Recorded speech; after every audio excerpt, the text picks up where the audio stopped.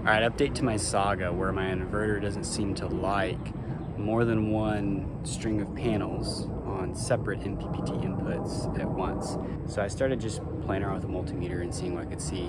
And something I noticed is it seems like the two strings of cylinders were fine, and it might have been this string of Jinkos that was throwing things off. If I ran just the string of Jinkos, it would work fine. But if I ran a cylinder and a Jinko, it didn't work fine. So I started playing around with, is there leakage to ground? And with the cylinders, there didn't seem to be, but with the Jinkos, there were.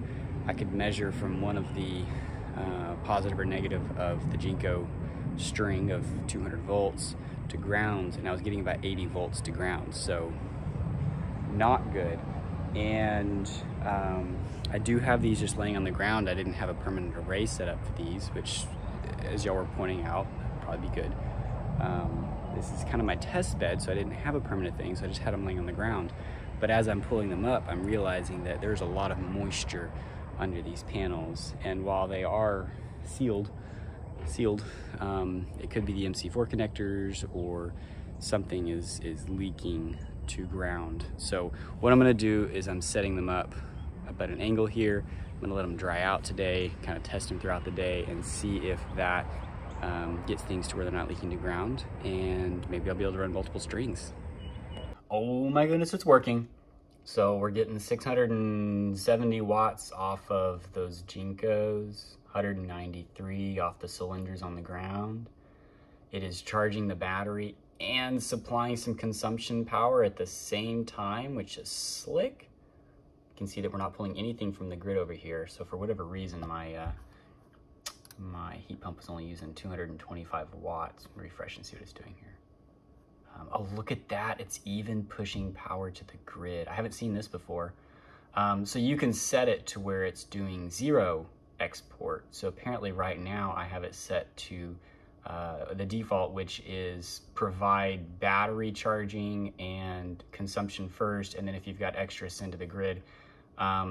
This is set to 56 volts as being full, which is a little bit low. That's like 4 volts a cell. It's a 14S lithium ion battery. So it's pulling in 466 watts. It could do up to about a kilowatt if it wasn't full, but that's why some of it's being sent to the grid, which not really being sent to the grid. Well, I guess it could be. Depends on everything else too.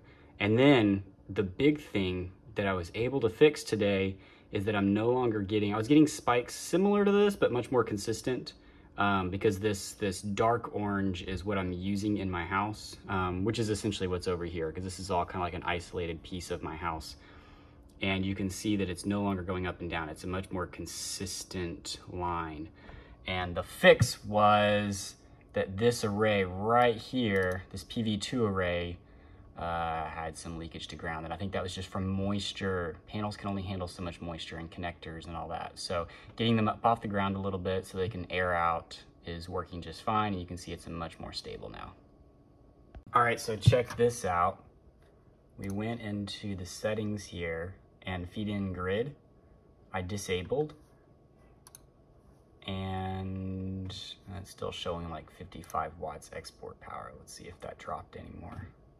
0 watts. Now it's trying to only supply enough power as what the heat pump needs. That's the only thing over here on consumption is the heat pump. So I've got these current transformers, like logically they would be right here, so that it can tell how much power this heat pump's trying to pull from the grid and instead supply it from solar. So my PV input is now a whole lot lower, but that's because I told it to not export to the grid. This probably seems silly, but the most exciting thing about this right now for me is that now I've got a working setup, and I can do things like find out over the course of a day how well these cylinders do up against a building versus on the ground versus maybe on some black tarp or maybe on some white tarp up off the ground a little bit. See, I got 3 MPPTs and they can record data individually, and I can get some real numbers. And you know, I could even leave a control of like a standard 1.6 kilowatt solar array there to be able to base them against. Now obviously the area back here, depending on where you're at, is going to have shadowing in the morning or in the evening or in the seasonally, because seasonally the sun comes to about there and up only due to the chimney. Whoop. Up there is gonna come across in the winter solstice. We are almost at summer solstice here, which means that, as you can see, I'm getting sun way back up to here, but realistically it won't always be there. So this is exciting. It works. It works. Obviously there's a lot more things on this inverter that I need to test, and I haven't even started with any of the off-grid pieces of it, because right now all I'm doing is trying to set up the zero consumption to offset this one heat pump to the house. But that's one step.